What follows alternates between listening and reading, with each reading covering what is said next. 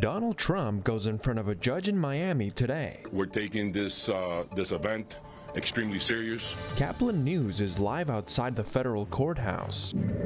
Win or go home. You don't have to score 100 points to win a basketball game. The Heat face elimination with anything but 3 straight wins. And a Florida 4-year-old with an army of bikers behind her cancer fight. I'm happy that everyone is here for me. These stories and more coming up on Newsbreak. Hello, South Florida. I'm Kelly Sanchez. I'm Halwa Ezel. Today is Tuesday, June 13th, 2023. Live from the Lee Caplin School of Journalism and Media in North Miami, this is Caplin News. President Trump greeting people in Doral last night. Today he is due in court. Donald Trump is set to appear in Miami court this afternoon to be indicted on federal charges. The network's Kenya Cardone is inside the federal courthouse right now. Nobody's going to be crossing the street. This is literally history in the making. Former President Donald Trump is the first ever of all of our American presidents to face criminal federal charges, and today's arraignment in Miami is just the starting point of it all. Former President Donald Trump is now in Miami, just hours away from his court appearance. Security is tight, and the police chief says the city is prepared. Make no mistake about it, we're taking this event extremely serious. We know that there's a potential of things taking a turn for the worst. Trump will face a total of 37 criminal charges, the majority for allegedly hoarding classified documents at his Mar-a-Lago estate. Trump denies any wrongdoing. He is expected to plead not guilty and has vowed to stay in the 2024 presidential race, even if convicted, using the stages at his campaigns to rail against the charges. It's a horrible thing for this country. I mean, the only good thing about it is it's driven my poll numbers way up. Can you believe that? The federal indictment states that the classified documents were allegedly stored in a ballroom, a bathroom, a shower, and a storage room. Trump's own former Attorney General, William Barr. Those documents are among the most sensitive secrets that the country has. He had no right to maintain them and retain them. Unconditional support still pouring in from Trump supporters. We don't even care if he's going to be in jail, and we have to write him in. You know, to a lot of us, it's like Trump or nothing. Many alike, as well as protesters expected to crowd the courthouse for the arraignment. Miami's Mayor Francis Suarez confident that they are prepared for the heat. We're going to have the adequate forces necessary to ensure that. And as I stated before, security here is very tight. This is expected to last pretty much the whole day, but not to worry. As this case unfolds with any developments, we'll be sure to bring them to you right here on Caplin News. But for now, that's the latest here in Miami. Kenya Cardone for Caplin News. Heartbreak for the Heat as Miami came up short and extending the NBA Finals against the Denver Nuggets. Caplin's Brian Lopez is in the control center this morning with more on the end to Miami Heat's Cinderella playoff run. Finals, the Heat had one goal in mind: win by any means necessary. That effort fell just 5 points short. I wish I could have got it done for these guys because they definitely deserve it. But the one thing that I'm going to take from it is how grateful I am to be able to compete with them. The Denver Nuggets spoiled the Heat's plans of making a series comeback. Nikola Jokic led all scorers, scoring 28 points and hauling in 16 rebounds. The Heat started off slow, at one point missing 10 consecutive shots, but were led by big man Bam Adebayo, who had a strong first half, scoring 18. And it was in the fourth quarter when things began getting intense between both teams. Jimmy Butler, who had been struggling for most of the game, reawakened for Miami. We're still in position to win. You don't have to score 100 points to win a basketball game. Butler scored 14 straight for the Heat, as both teams traded leads late in the game. The Nuggets pulled away with a second-chance basket made by Bruce Brown and a missed three-point attempt by Miami's Butler. Butler finished the game with 21 points. The Heat fought until the very end, and Heat head coach Eric Spoelstra acknowledges his team's efforts. Our guys will be able to take that quality of the rest of their careers, that grit, the perseverance, the toughness, the ability to compete and put yourself out there for everybody to judge, and to be able to handle, different things, adversity, all that. With their victory, the Denver Nuggets have now won their first NBA championship in franchise history. Nuggets big man Nikola Jokic continues to add to his resume, now winning his first title and being named the NBA Finals MVP. The Heat front office hopes to build off this season's success as they enter NBA free agency. In the Control Center, I'm Brian Lopez, Caplin News. The Florida Panthers hope to keep their chances alive tonight in Vegas. Although the Caps were close to winning the fourth game in the series, they ultimately lost. During that game, Brandon Montour scored with 4 minutes left in the second quarter. Then Panthers captain Alexander Barkov scored a single goal with a backhand pass from Montour. But it just wasn't enough as the game ended 3-2. Game 5 is tonight in Vegas at 8 p.m. Yesterday, the Orlando community remembered those who lost their lives in the Pulse nightclub mass shooting 7 years ago. The families of the 49 victims, as well as survivors, shared their stories in the Dr. Phillips Center for the Performing Arts. With gun violence and discrimination against Florida's LGBTQ+ intensifying, the One Pulse Foundation urged the community to stick together. I can strut in my shoes or I can tempt to walk in others, but I've learned it's best to march for one another. What our community stood by, what we all live by, is Pulse, united as one. The June 12, 2016 attack is considered the deadliest act of violence against the LGBTQ+ community. Today, a group is working towards a safer Miami with a new drink safety campaign. Caplin's Daniela Toki learned more about Survivor's Pathway and its newest mission. You may be surprised to learn that about 50% of drink spike incidents can occur at house parties, but of course it can happen at clubs and bars as well. We have seen an increase in individuals that has been victims of spike drink, and then due to this fact there have been rape and victims of different other crimes.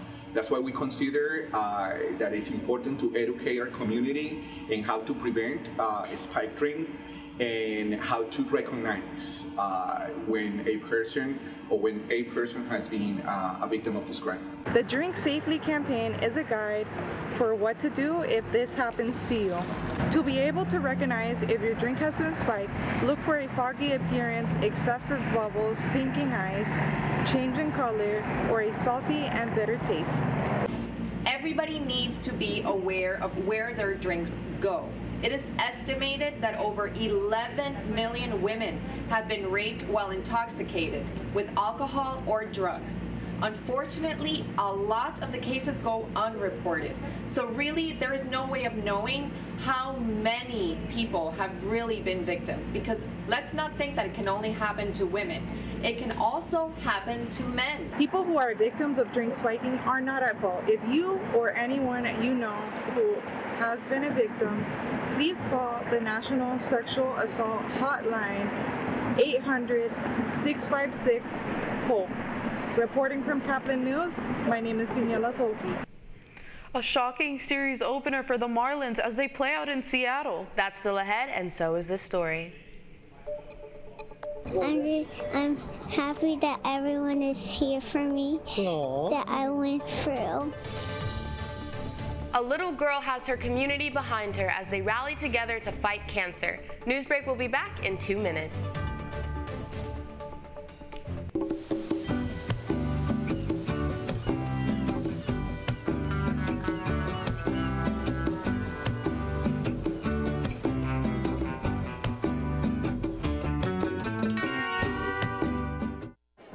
The black truck?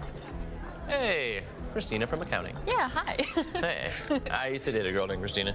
Oh, really? Yeah, and then she dumped me for my best friend. You want to see some photos of them that I took? I don't.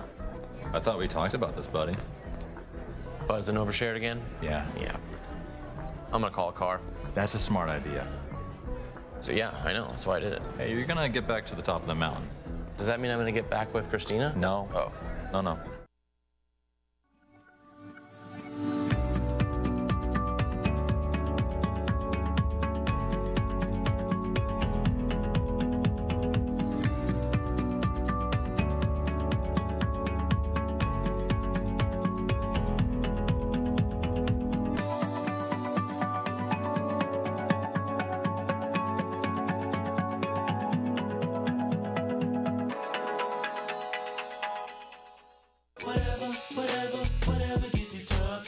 are a lot of ways to reach out to a friend about their mental health.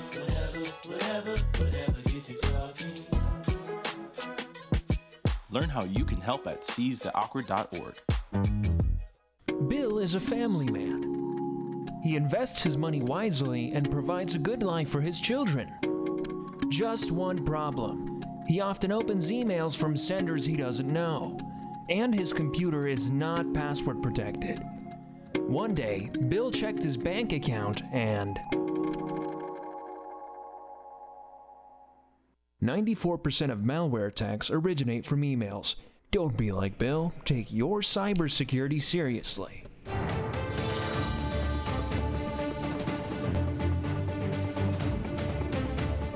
A local community is writing in for one little girl to help her fight against cancer. A 5-year-old girl is stronger today after her community rallies to help support her fight against cancer. Our reporter Jan Preisler has the story.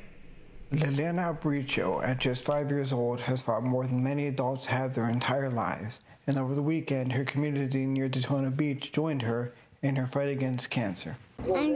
I'm happy that everyone is here for me, that I went through. When she was just 4 years old, she was diagnosed with a rare form of leukemia that only affects 2% of childhood patients. It was only caught after her parents noticed a fever that wouldn't go away. We actually went to the hospital just anticipating them saying, you know, it's the cold, here's a medication for it or antibiotic, and send us on our way. It was that trip to the hospital where Liliana was diagnosed with leukemia. It flipped our world upside down. Since then, Liliana and her family have been traveling to Jacksonville regularly for her treatments, with some trips lasting a day and others lasting weeks at a time. She caught a cold and she was on the tail end of a treatment, so her immune system was extremely low. So we put her in the hospital for a month. Something as simple as a cold. The trips and extensive treatments are costly, and that's why the All Riders Motorcycle Club and American Legion Post 259 hosted a poker chip ride and raffles to help raise money for Liliana and her family.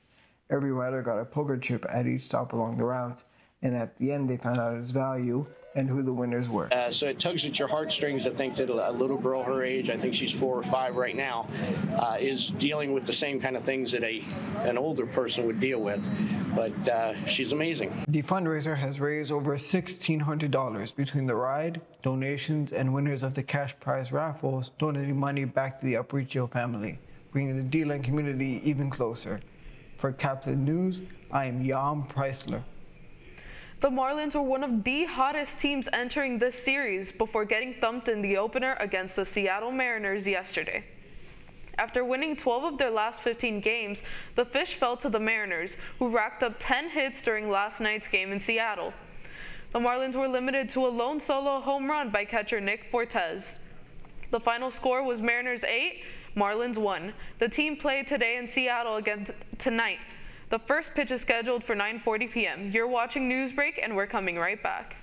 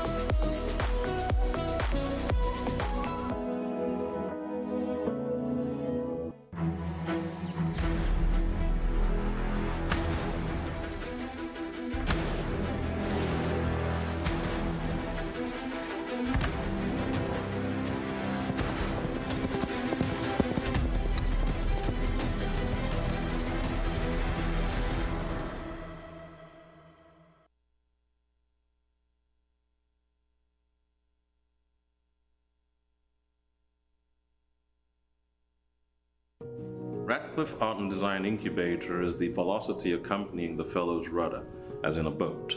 Unless there is movement or action, the planned direction is of little consequence. We encourage the creative ideas into action, and from the experience of doing, we critically assess the feedback, adjust, and set out to rediscover the potentialities of an entrepreneurial mindset.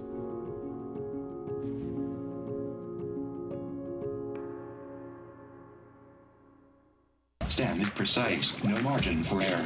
Dare to forget that. Dare to have fun with it.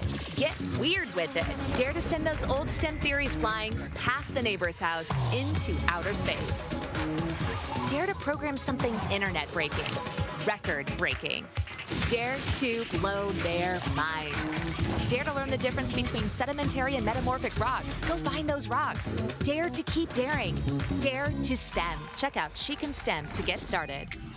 That's all the time we have for Newsbreak. I'm Hawa Ezel. I'm Kelly Sanchez. Get more news anytime at caplinnews.fiu.edu.